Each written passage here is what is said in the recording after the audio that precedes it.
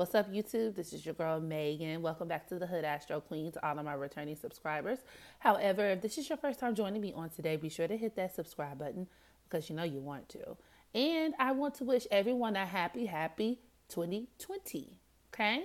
Hope this year is amazing for all of you guys out there. And yeah, the best is yet to come.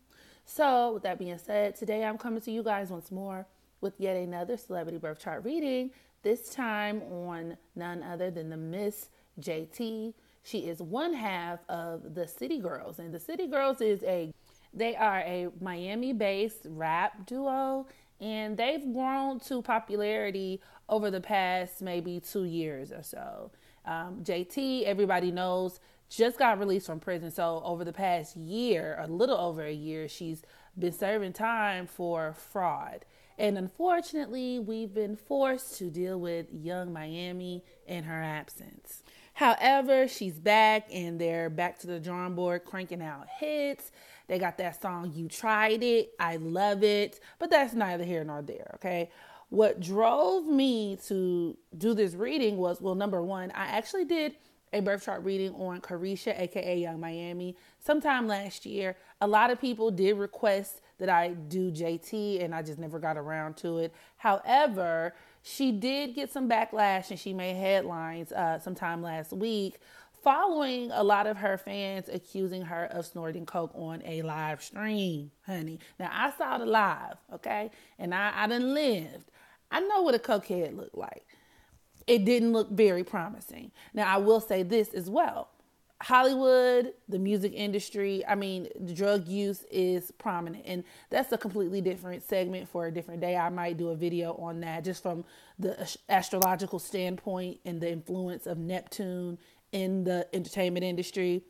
However, just before I even look at her chart, it's not that surprising to me. But, a lot of people were concerned. So she was on a live stream with Young Miami, and the live stream showed her kind of dipping and ducking off the screen, off the camera, and you heard sniffing sounds, and she was playing with her nose the entire video. Now, some people allege that the video was edited. She even alleged that the video was edited. But, whatever. Like, we're not idiots. It's not outside the realm of plausibility, right? People do drugs every day, especially celebrities with the money and the influence to buy these things. So it's like, whatever. But I did want to take this opportunity to take a look at her birth chart and to see if she could have any indicators of her using drugs, or, just kind of a general birth chart reading, if you will. Okay. So without further ado, let's go ahead and get started. So Miss JT was born on December 3rd, 1992 in Miami, Florida, making her a Sagittarius. And when I found out she was a Sagittarius, a lot of things made sense for sure, especially just her personality.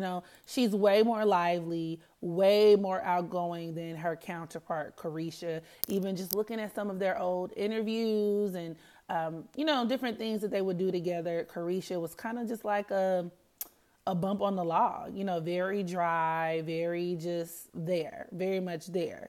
But JT is definitely known for her eccentric personality, just being over the top, being very boisterous, very lively, all of those very much Sagittarian qualities. Now, her moon could be, depending on her exact time of birth, she could be a later degree Pisces moon or an early degree Aries moon. However, given the nature of these accusations, her being a Pisces moon could actually be very plausible. Also, similarly to Carisha or Young Miami, who is also a Pisces moon, her mother, Carisha that is in jail for fraud as well.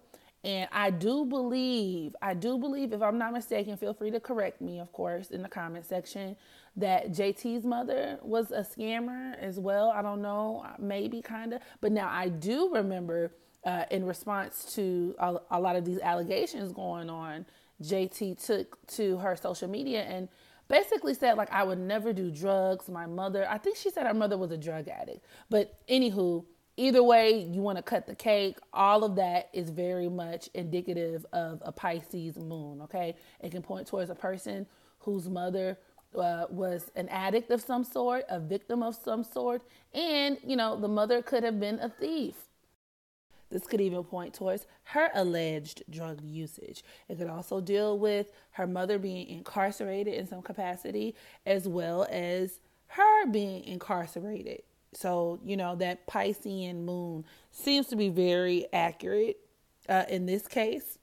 Her moon is trining her Pluto, which is at the 23rd degree of Scorpio, and that could deal with her directly being a very skilled scammer.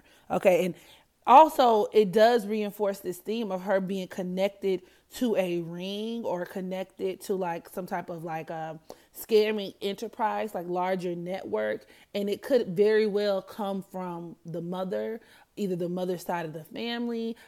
This could be something that she inherited from her mother, as that Pluto Scorpio energy does deal with inheritance. Also, her Pluto being at the 23rd degree, that number 23 breaks down to 5, which does deal with like technology, like phones, gadgets. So, reinforcing this theme of her committing some type of fraud by either hacking into people's phones or electronical devices and whatnot. That trine could also point towards her rising to prominence within music as well, or being very influential in music, or getting a lot of support, within the music industry. Her moon is trining her Mercury, which is at the 22nd degree of Scorpio. And mind you, her Mercury is conjoined to her Pluto. Now that deals directly with her, well, number one, she could be supporting her siblings. So she could have a very close and like influential relationship with her siblings. Like they could be a very strong sense of emotional, psychological support to one another. But also, especially with her Mercury conjoined to Pluto, this creates a criminal mind. So it does deal with her being very much plugged into like a lot of underhanded activity, a lot of criminal activity. She could have siblings or peers, or have just grown up with a lot of people who are plugged into that type of lifestyle.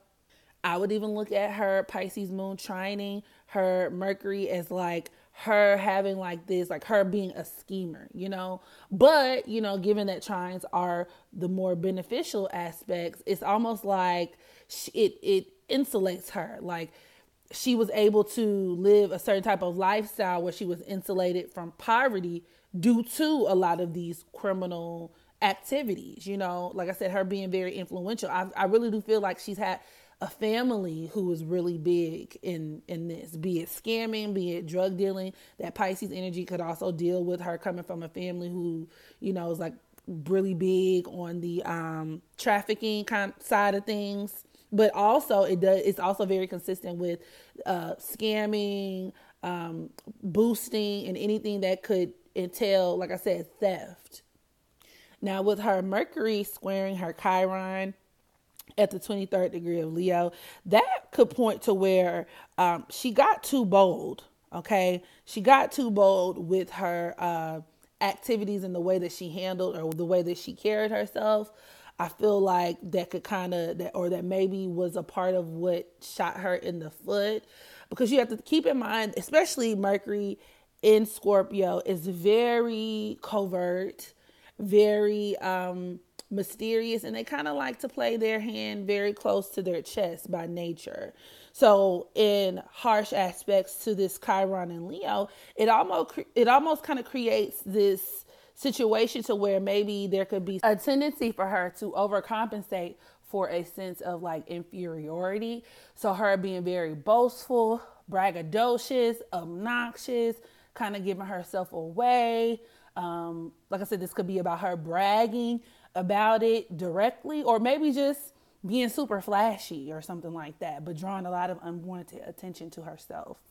This could also point towards a sense of like competitiveness or like sibling rivalry between she and her siblings, if she has any, a desire to kind of like hog the spotlight, being very self-centered to a certain extent, or even her gaining a lot of like infamy and notoriety within her community, like her being known for scamming or finessing or whatever.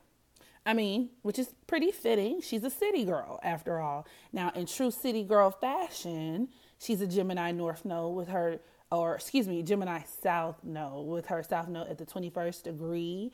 And that could directly deal with her being very like crafty. I always reference Gemini South nodes as crafty. And that's because they come from a lot of past lives, many past lives of overly relying on their wits to get them out of situations. So they can be very like tricky. They can be big time tricksters, pranksters, or just even straight up con artists. Gemini also deals with city, the phrase city slicker. That's very much Gemini South Node energy. These people know how to move around. They know how to maneuver. They know how to finagle their way into and out of things, which is very consistent with her being a city girl. Okay. This Gemini South Node encompasses the totality of that city girl energy signature.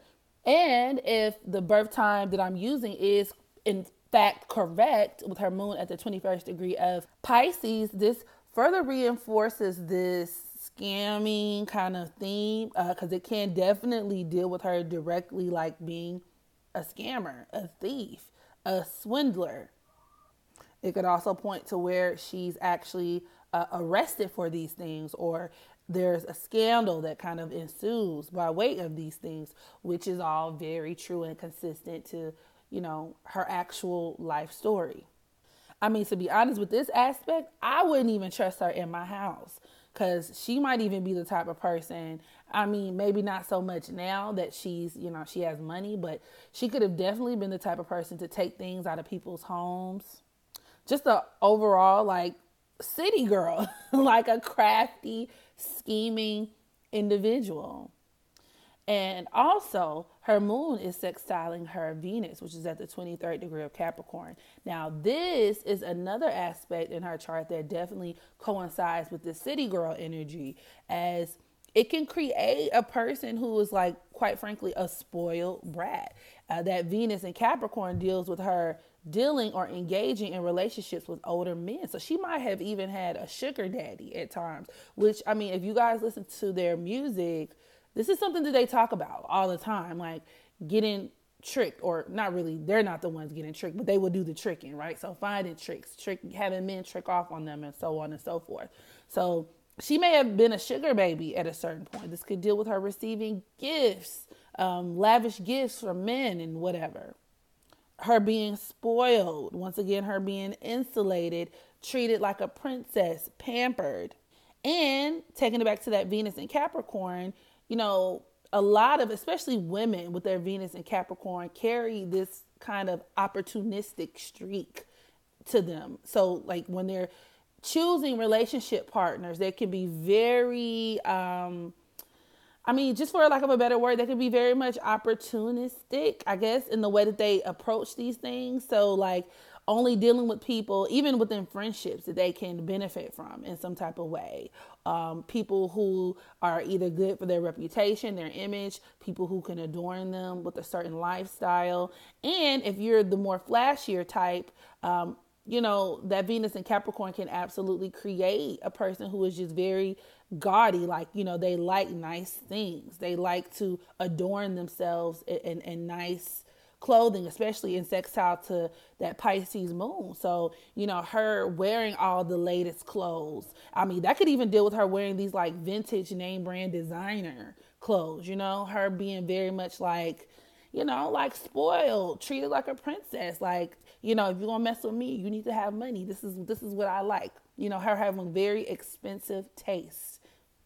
It also reinforces her family, or at least her mother, being well respected in some way. Her mother could have, kind of equipped her with this type of lifestyle growing up, or just within her family, which is very interesting because I do remember an interview that they did before JT was arrested, where she was speaking on, like, I think she had got her first car when she was 15, or her dad bought her like a luxury car and whatever. So she comes from a family, and it does show in her chart that was affording her a certain lifestyle, and she went on to kind of expect these things of, in her relationships. And that's how she maneuvers. So she's definitely a city girl through and through in the terms of being the type of woman who is very much like, she's all about her bag. She's all about material and worldly possessions.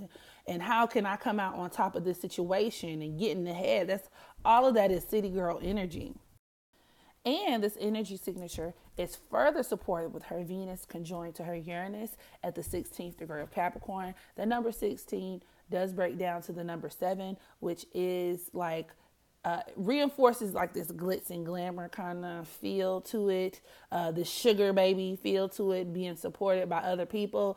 But Uranus, when Venus is conjoined to Uranus, this can also produce a person who does, they kind of receive a lot of unexpected blessings and a lot of help by way of other people, primarily friends. But like I said, in this case, definitely like relationships.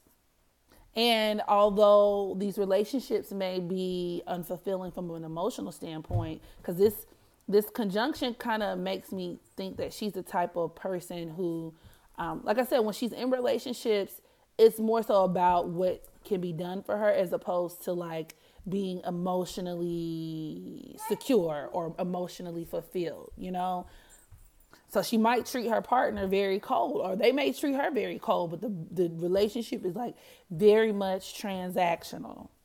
Oh, wow. And she's also a Jupiter Libra. So basically, a lot of people with Libra and Jupiter tend to have at least one major court case in their lifetime. These are people who can run into major issues with the justice system. And with it squaring her Uranus at the 16th degree of Capricorn, that is her standing trial for that case, her serving time or running into issues with the law, especially with that number 16 dealing with tragedy. And I'm not sure about the details of the case, but this aspect could point to where she stood trial or she was prosecuted alongside a group of people. And with Jupiter governing Sagittarius, it also reinforces her lunar nodal placement with her being a Sagittarius North Node, as a lot of Sagittarius North Nodes do tend to learn themselves by way of issues with the justice system. Okay. A lot of these people are also very likely to have like major court cases in life. But, with her being a Sagittarius North Node, another major calling or like karmic duty or responsibility that she does have is to kind of get away from that city girl mentality, which I don't see happening. Maybe when she gets a little older. But Sagittarius North Node people they have to be very discerning about the people that they deal with, the networks, the groups of people that they run with. And also these people have to develop a sense of morality, like gaining or developing a moral code. That Gemini South Node a lot of times can leave people void of those things, which is why they can easily rationalize any course of action that they take. They can do some of the most grimy, two-faced, double-dealing type of shit with no conscience. These people could be liars as well. So that Sagittarius North Node gives you a greater responsibility to be a more upstanding person, and with her sun conjoined to her North Node, it could be a lot easier for her to do this. So I feel like she has these qualities and she has these things in her. But I do think it's a constant battle. So she might even be in a constant battle between her higher self and her lower self, feeling like, she could even later on in life be the type of person to find Jesus or find the Lord and completely transform a lot of her city girl ways. But in this lifetime, she's going to have to learn how to abide by some type of moral code. Otherwise, she's going to get spanked by the criminal justice system every time. Not to mention her sun being at the 11th degree of Sagittarius, that number 11 dealing with conflicts, challenges. So, yeah. And she's going to deal with men who come into her life who help her, so she's going to be very lucky in that respect. Men who kind of just help her out and assist her along the way on this journey towards her North Node and being a better person. So that could even deal with her coming across like very stand-up men who are willing to help her. This makes me think of her relationship with P, the manager, where he came across the girls, he's helping them out, he put them on. I mean, this could have even started with her father. So even though her relationships with men, I do feel like she does have a lot of conflict with men, but I feel like ultimately, especially with this Sagittarian energy, it provides a lot of luck. So you being in the right place at the right time, meeting the right people. So I think she does have that going for her. Oh yeah, definitely. Her North Node is trining her Chiron, Chiron in Leo. So that even supports her coming to be a celebrity by way of like men helping her out, men helping to make her famous. And I do feel like her being a star, like if she takes her career seriously, can also help kind of get her away from like those city girl kind of scam con artist beginnings. Oh yeah, and her Jupiter is also squaring her Neptune at that 17th degree of Capricorn. So yeah, that is directly her court case with the whole scamming thing. Now, with her Venus sextiling her Pluto, this does deal with her dealing with rich men who have like a lot of influence, a lot of power, a lot of seniority, whether they be drug dealers or CEO businessmen type of thing.